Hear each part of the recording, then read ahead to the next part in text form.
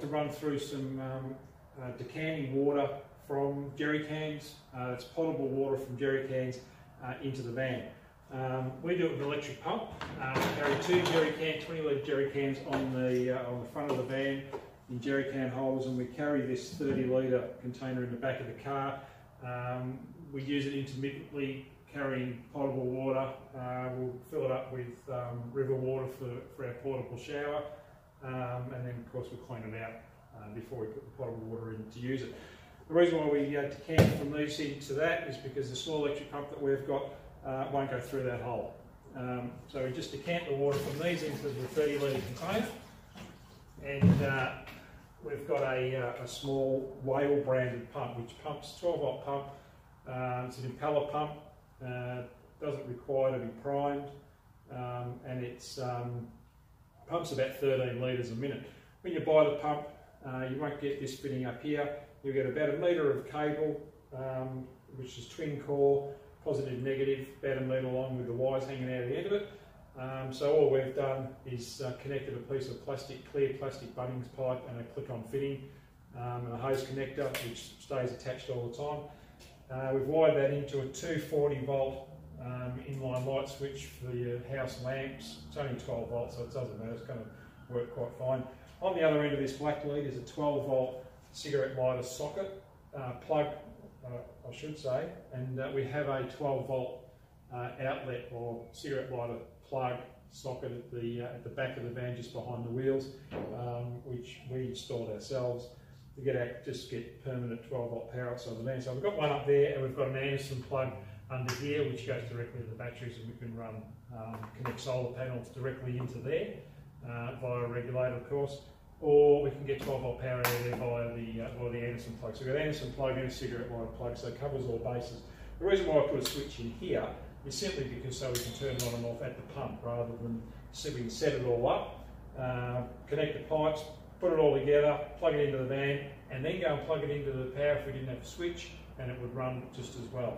If you don't have 12 volt plugs in the van that you can access, you may have some inside the van where you can open the window and go across to where the tally's plugged in, or you can reverse the car up here, plug it in the cigarette lighter socket in the car, or do what we've done, put a plug in, it makes it a little bit easier. So what we do, get a garden hose, shoves in there,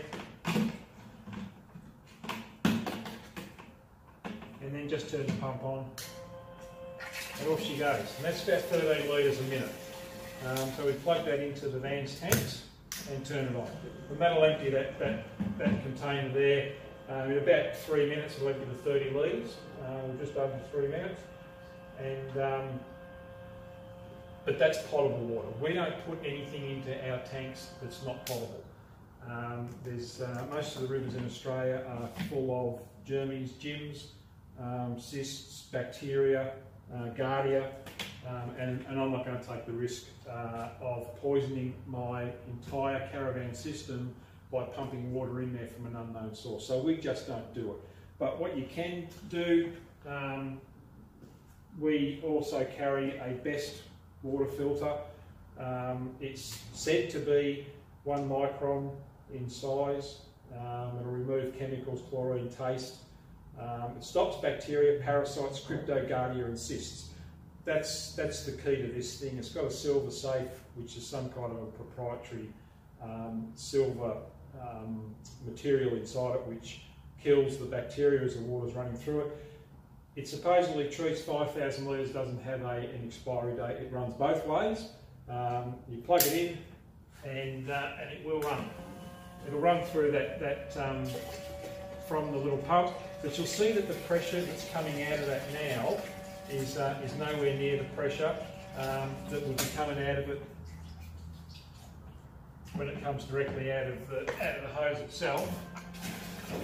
So, you know, with that particular small pump, it's probably doing it a little bit too hard for my liking, and I'd be a bit concerned that I'd be, you know, maybe doing some damage to that pump over the long term by forcing water through this filter. But it's doable.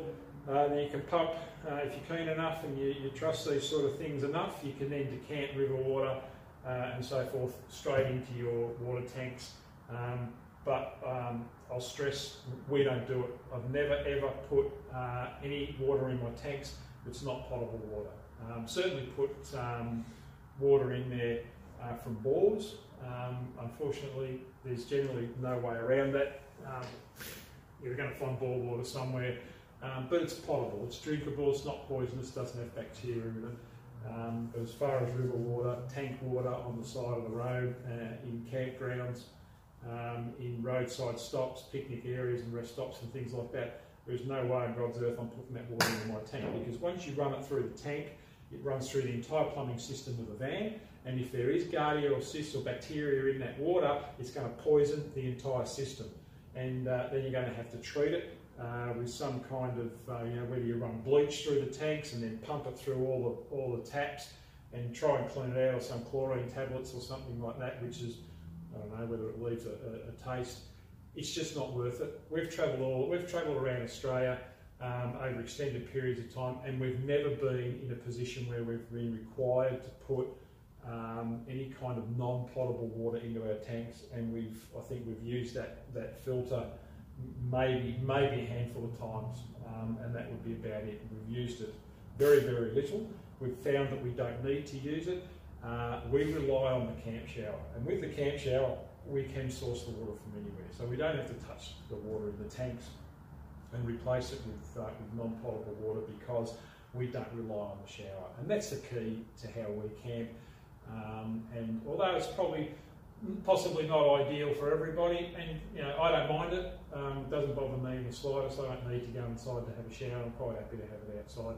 Some people may not be that way inclined, but it's probably the easiest and best way that you can stay off the grid for an extended period of time, and that's primarily why we do it.